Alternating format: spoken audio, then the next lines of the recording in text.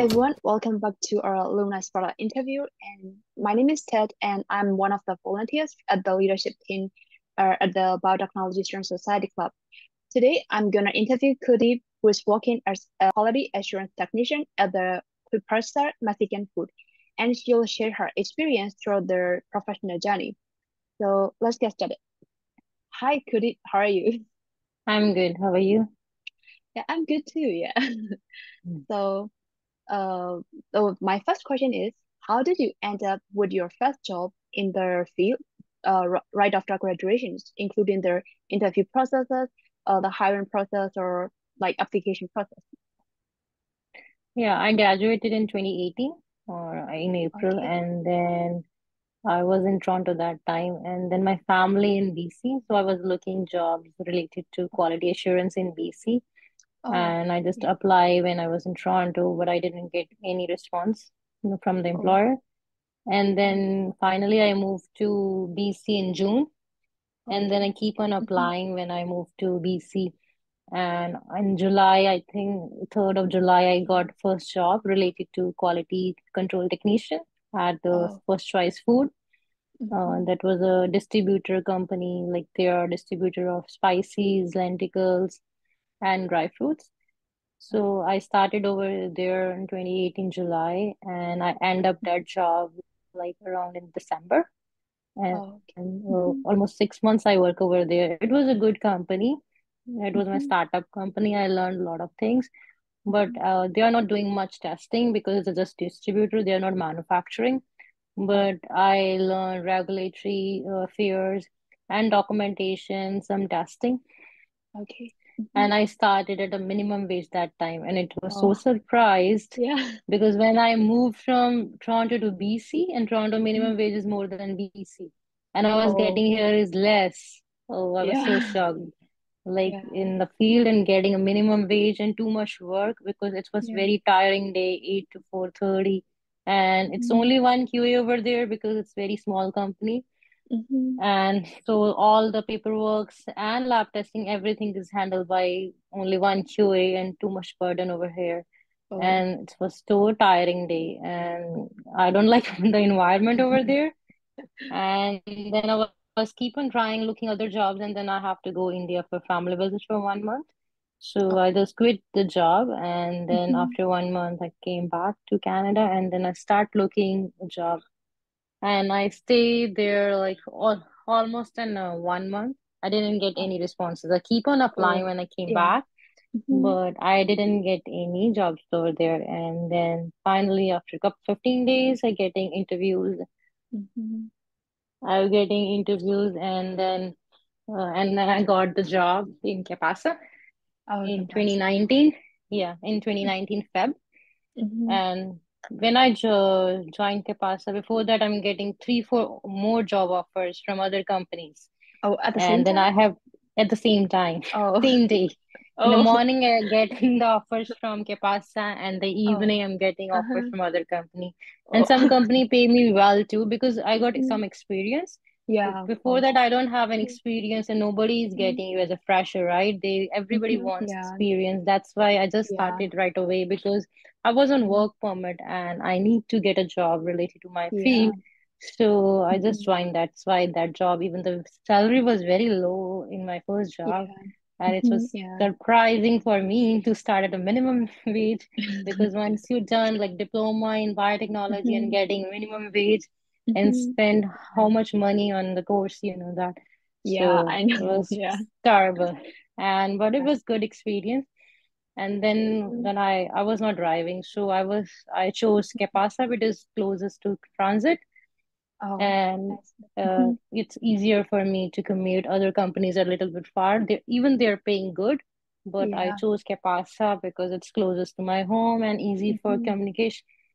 Mm-hmm. So I joined in 2019, and Mm-hmm. because Okay. Capasa is totally different from First Choice Food because they are Oh. manufacturer of tortilla chips, Oh, I and they see. have a lot of testing. It's a very big Mm-hmm. company. They have two, three plants in US too, and Oh. they have 5 to 6 QA techs.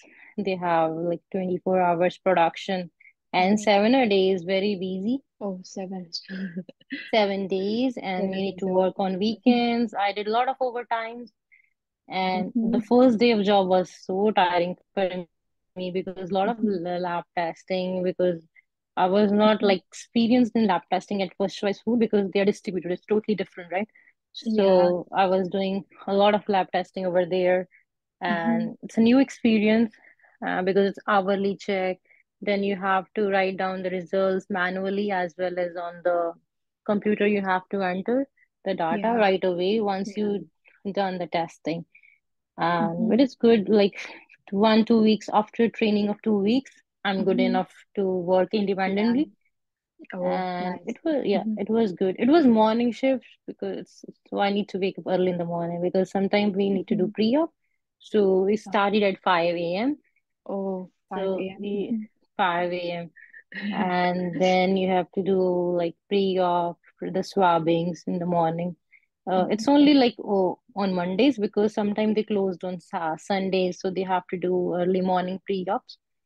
Okay. So otherwise, I Mm-hmm. have always a morning shift, but it's once I used to it, I'm fine because it's 6 to 2.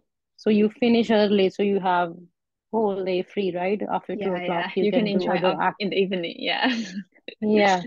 So it was good. Mm-hmm. And then like after 3, 4 months, my manager quit. And Oh. it's, yeah, so there is no support from managers then, but Mm-hmm. that time it was good time for me because I learned so many things. The Mm-hmm. documentation, before that I just Yeah. working on the floor. It's only Oh. lab testing, hourly Mm-hmm. checks, process controls, how the process is going on, but I don't know Mm-hmm. much about like how to update the SOPs. Like I Mm-hmm. participate in internal audits, the SQF audit, because we are certified SQF level 2. Mm-hmm. And then it's a good experience. I learned that time when she quit. So they didn't find any manager for almost for 3 months after that. Oh. And then finally they found in June. But Mm-hmm. that 3 months, I learned a lot. So I learned Yeah. all the paperworks because our Oh. senior QA also quit. So there is no Mhm. senior. I'm the Oh. one, and there's another girl. So Uh-huh. in the morning shift, they have other seniors in the afternoon night shift, but there is no senior QA quality technician. Oh. So it was a good Yeah. for me for good Yeah. learning, right? Yeah. Good So experience. yeah, I like that time was very good for me. And Mhm. then once she joined, and I'm the one trained the manager, the new manager, because I know how his activity is going on. Yeah. And because once you indulge, you know that. Otherwise, if you're a manager, you're just doing your regular Mhm. jobs, right? And then Yeah. at the end of the day, you can just go home after 2 o'clock. But Yeah. once there is no senior, no manager, so you have to take some decision. The production is not good. If the product is not good, it's in compliance. So we need to hold in Yeah. products. So I have to take all decision independently without any supervision. There is a plant manager, but still the quality manager was not there.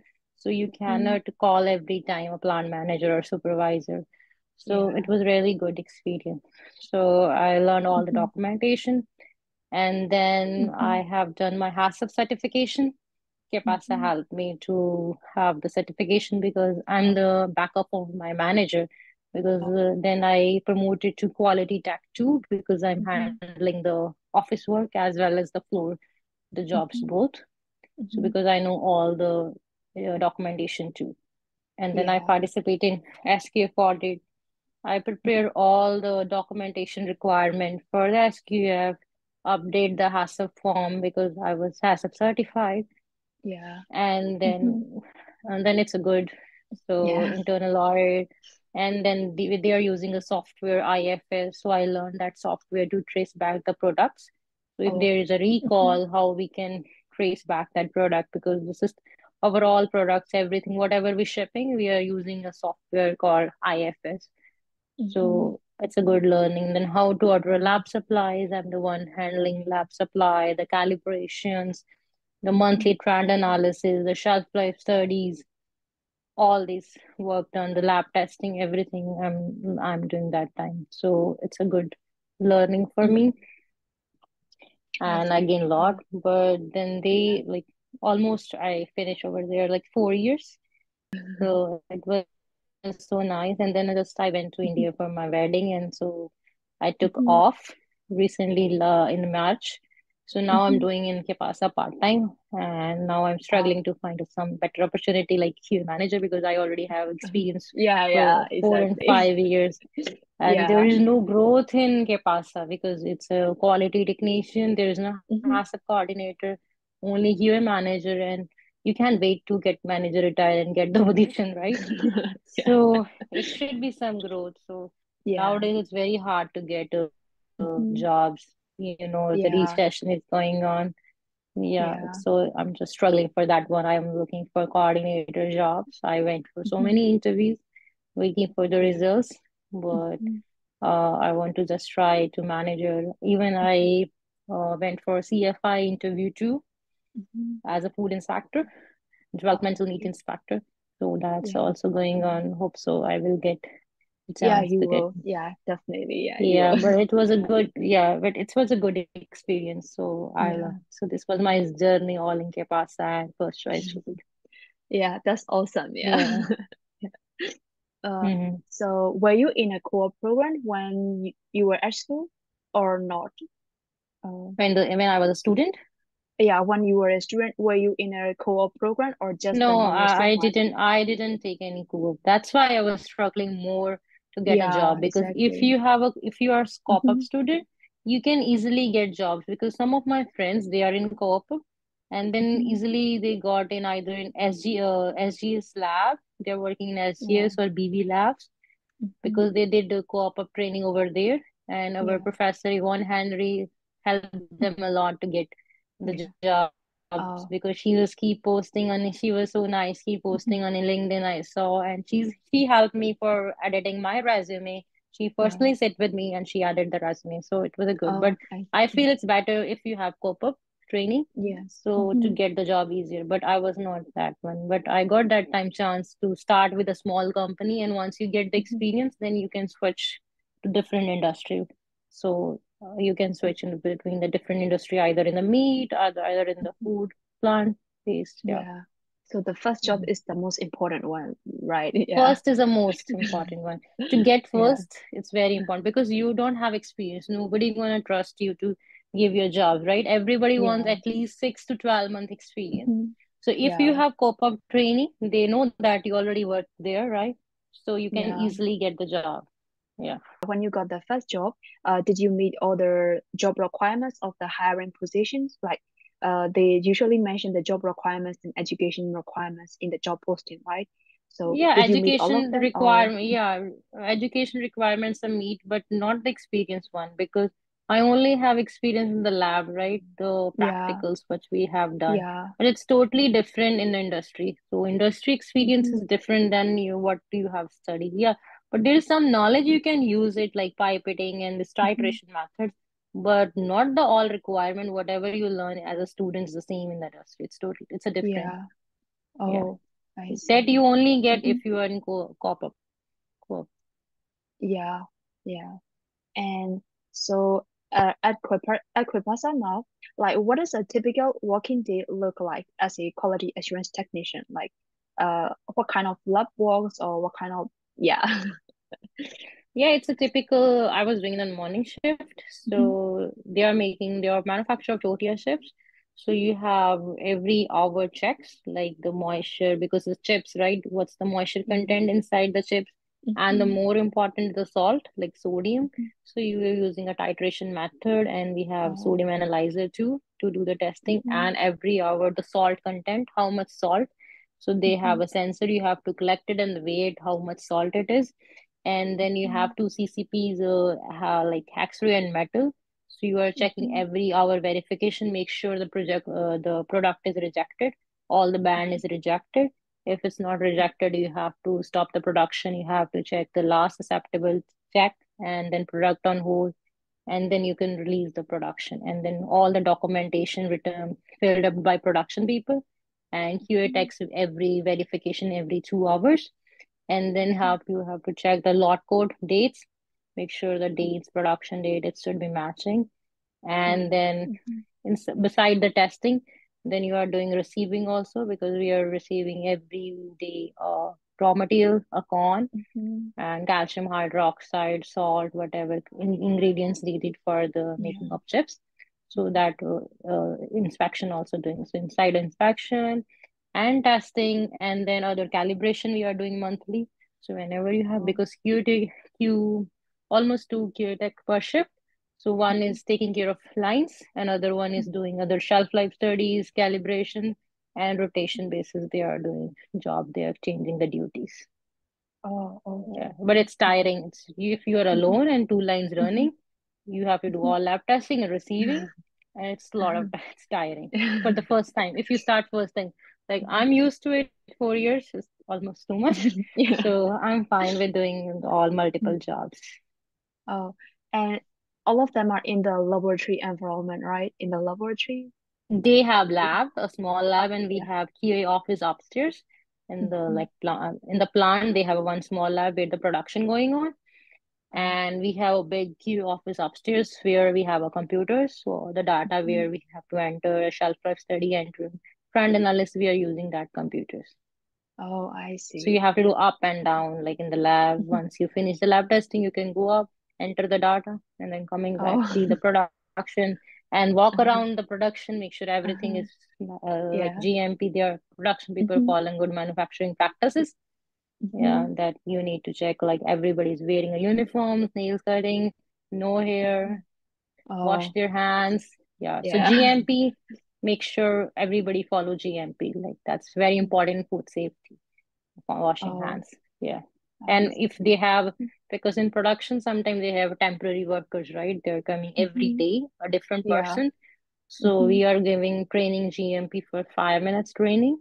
They're gonna watch Mhm. a video, and then after that, QA personally gave the GMP training. They went through all the points, make sure they're following their uniform and their Mhm. everything the GMP they're following. Yeah. Oh, I see. And so since after your graduation, what kind of technical skills or transferable skills have you used most? Like, The transfer, I use the technical skills which I mhm. learned from the in the school when I was Mhm. student, Yeah. like the Mhm. lab, how to do titration and Mhm. the weighing scales, how you do accurate because we need to weigh and Mhm. other lab skills I use basically the lab skills I use Yeah. for that. Otherwise, Oh, transferable skills didn't mhm. use much. Yeah. So, lab skills from, especially from the chemistry lab that we For the learn in chemistry the chem. lab, from the chemistry Mhm. lab. Mhm. Yeah. Oh, okay. Because And micro, they are not doing micro anything, but I mhm. think so. If some companies they are doing in-house micro testing, where Mhm. you can use your microbial skills. Oh, okay. But So, our mhm. Kepasa, we are just Mhm. taking the sample, like we are doing every month environmental sampling to make sure the air, there is no contamination in the air, right? There is no. Yeah. So we Yeah. just they are like the BB lab send the prepared labs with the agar, Mhm. and we have to just put it in the areas which are Mhm. prone to like contamination. Mhm.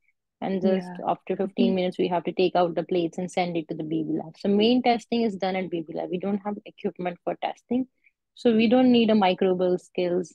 And but Yeah. chemistry skills we needed how to do titration, the weighing, and all Mhm. this stuff. Type, yeah, Yeah. analytical skills. Yeah. Analytical. So, also the chromatography and some other Chromatic, chemistry. yeah, chromatography in some, if Mhm. some labs they need it, but in my company we don't need chromatography. Oh, I see. Yeah, because I So, saw some postings, mhm. they need GCMC chromatography and this gel Yeah. filtration. Mhm. Yeah. But I Oh. have experience for chromatography because I have done masters in biophysics from India, so I'm Oh. very good in chromatography. I see. Mm. Yeah. So, Mhm. like, what are the differences or any similarities between the college courses, lab courses, and the actual free work, like in the lab free work? Industry is totally different, to be honest. What I learned as a student, because if you have industry experience, then it's a good, like you a cop up, right? Yeah. Because industry is totally different from the knowledge you have that in the Oh. labs. Just the skills you can use, but not 100% it's matching. It's not similarity. Mhm.